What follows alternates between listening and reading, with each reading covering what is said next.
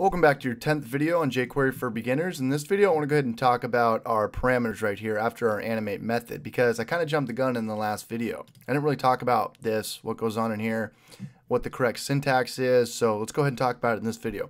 Right here we have some simple CSS. Start from the left, transition to the right, 550 pixels. We can have as much CSS as we want. We can keep adding on, and the way you do it is just by a comma. It's not a semicolon like in most programming languages.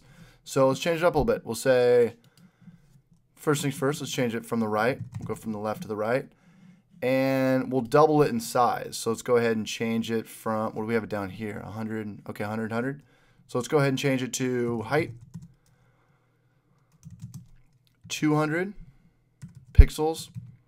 And keep in mind when you, who's that? Keep in mind, sorry for the interruption.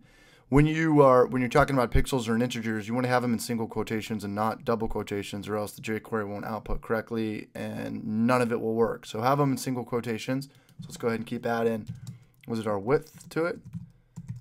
Width would be 200 as well. And we'll change the opacity. That'd be pretty cool. There's my comma.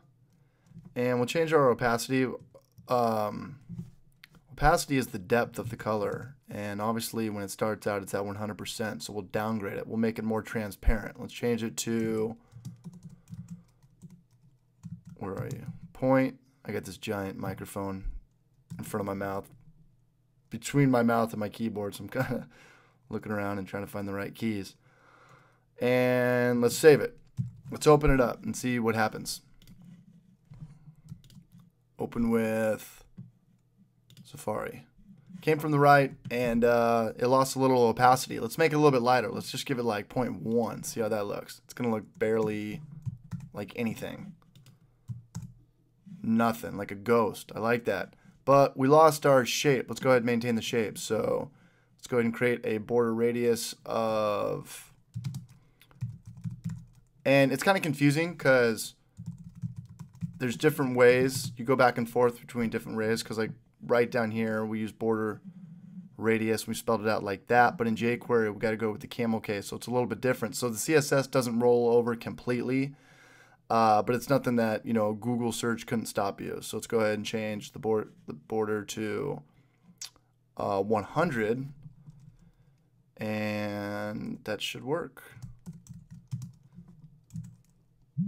Single quotations, 100 pixels. And let's close that out, and let's bring this back a little bit. We'll bring it back to 50% opacity. So keep in mind, in our parameters right here, all we have is CSS properties with a little bit of CSS3 right here, border radius, opacity, CSS3, height, width, right, regular CSS. Let's see if this works. There it is. Okay, so it's about 50% opacity, and we maintained our border radius to have our perfect circle. All right, guys, hopefully this made sense and answered your questions about what goes in here. And good luck with this. I'll see you guys in the next video.